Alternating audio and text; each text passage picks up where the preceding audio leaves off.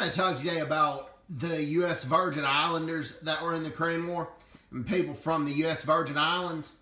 And 78 people from the U.S. Virgin Islands paid the ultimate sacrifice in the Korean War so South Korea could live, so South Koreans could live free and so South Korea could be free.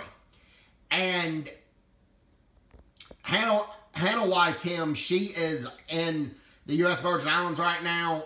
She did a Facebook Live video with some Korean War veterans from the Virgin Islands.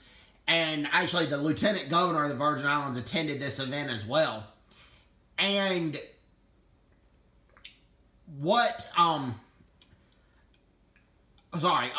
she said was that there's not a Korean War memorial there. I wish there should be.